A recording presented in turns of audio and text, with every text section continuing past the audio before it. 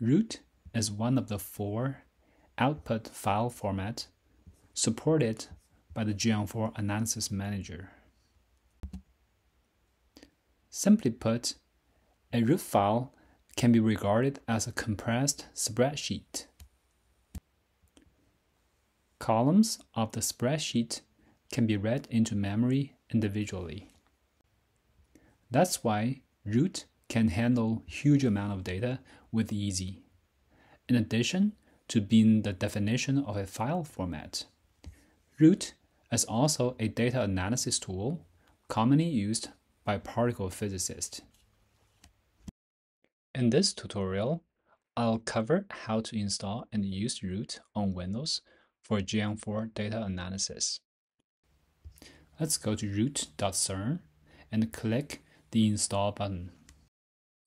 Click download the release link to download a pre-compiled binary distribution of root. Go for the latest stable release. Scroll down to the bottom of the long list and download the 64-bit exe file for Windows. Run the exe file when the download is completed. If you see this warning message, simply click More Info and click the Run Anyway button to launch the installer. It is important to add the root executable to the system path for current user so that Windows knows where to find it. If you cannot write to the C partition directly, change the installation folder to your user directory.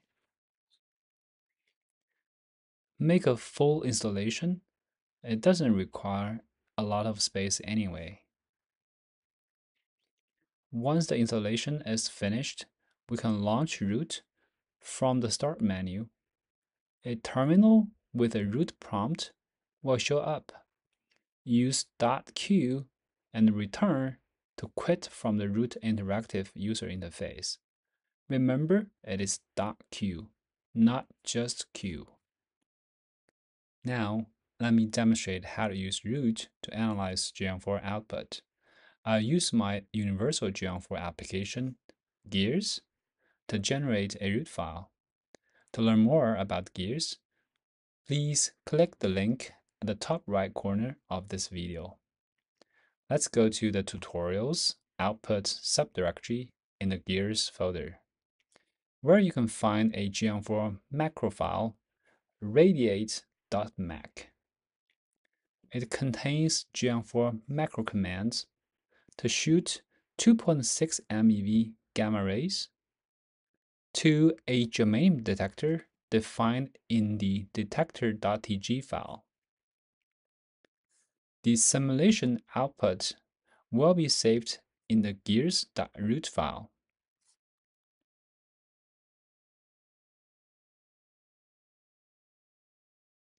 To perform this simulation, simply type in your file browser's address bar gears radiate.mac and return. A terminal will pop up and display the progress of the simulation. It will disappear when the simulation ends. After the simulation, check if gears.root is indeed generated. There are 2 ways to open this file. The first one is to run the command root gears.root in the address bar. The second method needs more work at the beginning, but will be more convenient later. Select the root file first, and then right-click on it, select Open With, and check Always use root executable to open .root files. Now you can simply double-click any root file to open it in the root browser. In the left panel of the root browser, we should be able to find the root file. Expand it, we'll be able to see a tree with a lot of leaves on it. Tree is just a funny name root uses to call a spreadsheet. Leaves are just columns of the spreadsheet. Double-click a column name to draw the distribution of values saved in that column. If we start our root in a terminal, we can use the .ls command to check the names of the tree saved in that file, and then use the name of the tree to call different commands.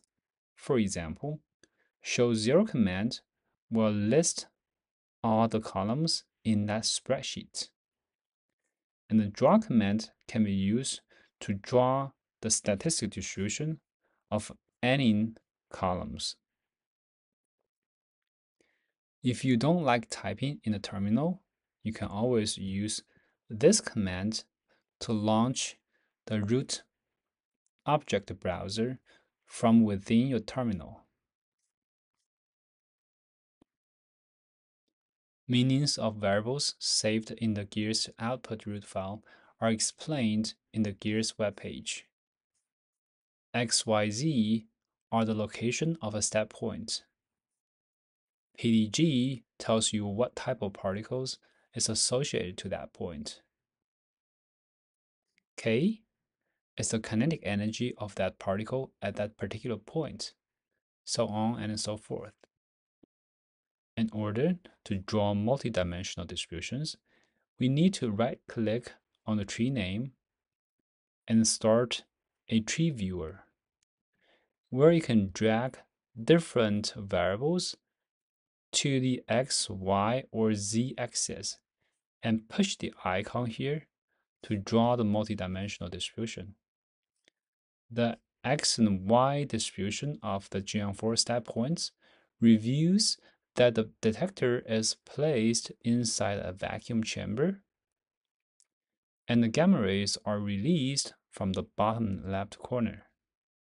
I'd like to point out that the draw command in the terminal or in the command line in the root object browser can also be used to achieve the same thing, and in my opinion is more convenient than the graphic user interface for more complicated analysis. To learn more about the draw command, please visit Root's reference guide. You can also find example analysis commands on the Gears webpage, demonstrating how to visualize tracks, find out how many types of particles are involved in the simulation, and what's the energy deposition in the detector, and much more. Many people prefer to use Python for data analysis. There is a Python package called uproot. We can use it to load the root spreadsheets to Python for analysis. The same trick works for Julia as well. To summarize, root is one of the 4 official Geant4 output file formats. A root file is a compressed binary file, which can contain a lot of data in a small disk space. The root functionality is available in any modern Geant4 installation. You don't have to do anything special to enable it.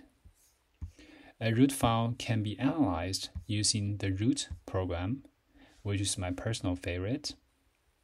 It can also be opened through the uproot package in Python or Julia.